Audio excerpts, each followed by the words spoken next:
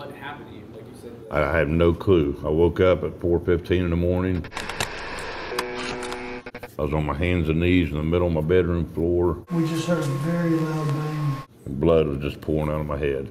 Right behind the camera back here. And I don't know why it's haunted. I don't know what makes things be here. You also do have my permission to use our energy. When you leave, you believe.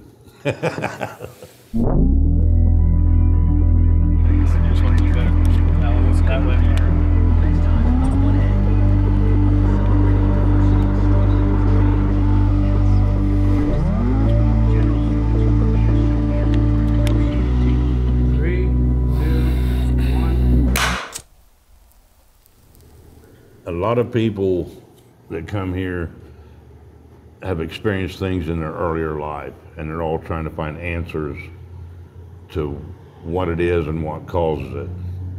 In 2004, there used to be a grocery store next door, and I'd come down to the grocery store and seen the building was empty and windows busted out, and it looked terrible. I went home and asked my wife, I said, can I show you something? So I brought her down and showed her the place. We had a lot of big plans here, what we could do here and live here and everything else. So we went with it. It just ended up being our house.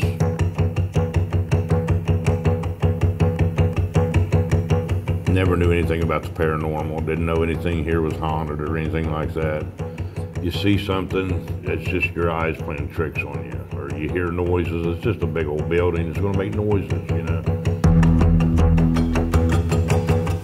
The guy working for me said he's seen a ghost upstairs. I'm like, you're crazy, there ain't no such thing as ghosts, you know, and dogs, possums, things that get in here. And he said, dude, you ain't gonna catch this. I said, we'll catch it. I'll get in the room, shut the door, and you're not gonna catch it. I said, well, if I can't catch it, I'll shoot it. And he knew these group of people, that's what they do, like on TV. And he talked me into letting them come in. They set up all this equipment and stuff, and every question they asked, they got a response to. This is a room where we've had a lot of activity when we first came here. There was a night that we had a group here, and one of the guys wanted to come down here and actually test this out.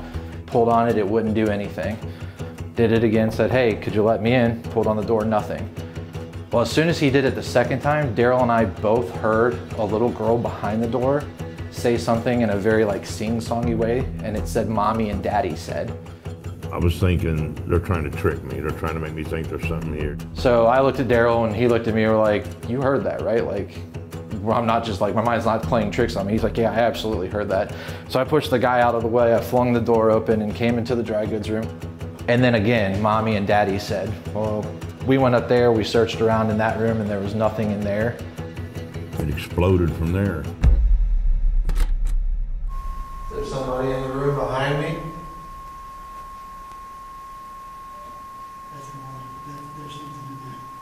A lot of the paranormal groups tell me that when you pass, if you don't cross over, you go where you were the happiest. And I guess in elementary school was one of the happier places in a lot of kids' lives. Now to me, I don't feel like there's nothing demonic here.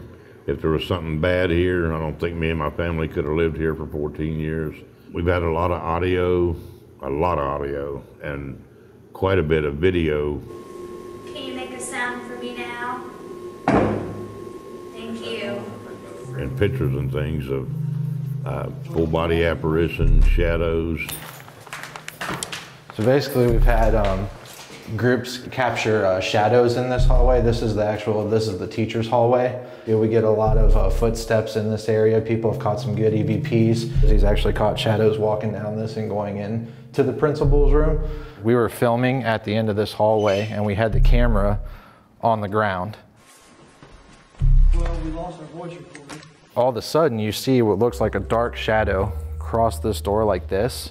And then once it gets to about here, it blankets, almost like a cape, and falls through the floor. You have to be a skeptic in what we do. But when you saw this shadow, it was one of the craziest things I've ever seen out of this building. I don't know how to explain it.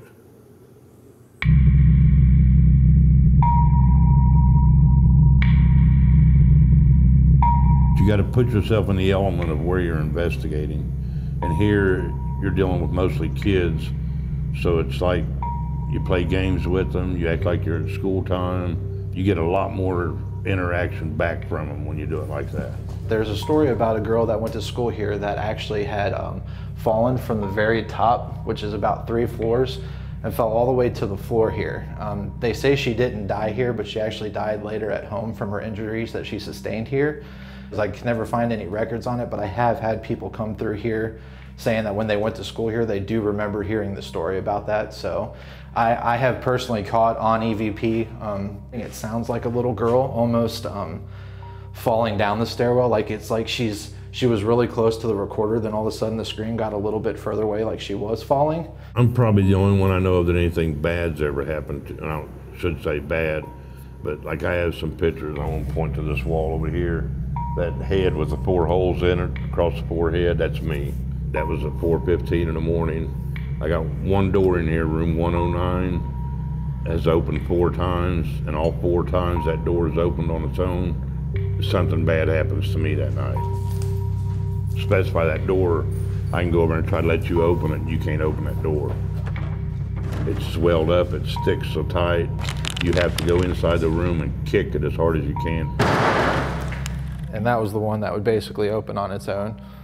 I don't know if it's like a portal or something people try to explain to me, that things can come and go as they please. And me and my wife went through the bedroom trying to find something, you know, if I fell out of the bed or if I got up and walked around headbutting something, and we couldn't find anything that could make them 4 holes in my head in the bedroom.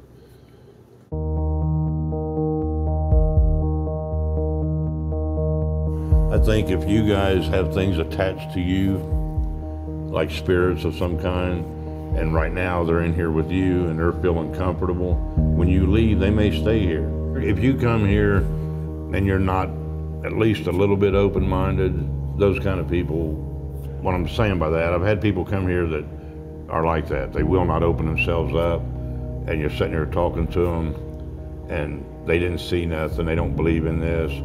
Some people will never admit or say what they actually feel or experience. I always make a joke saying to make this place really famous, I need a demon, because everybody wants something bad. But I don't want nothing bad here. And this sounds crazy, but I feel so comfortable here. It's like, I don't want to say I'm becoming one with the building. That ain't what I mean by that. I could stay here forever. I don't ever want to leave here. I don't want to go anywhere. It's like I take care of this building, and this building helps take care of me.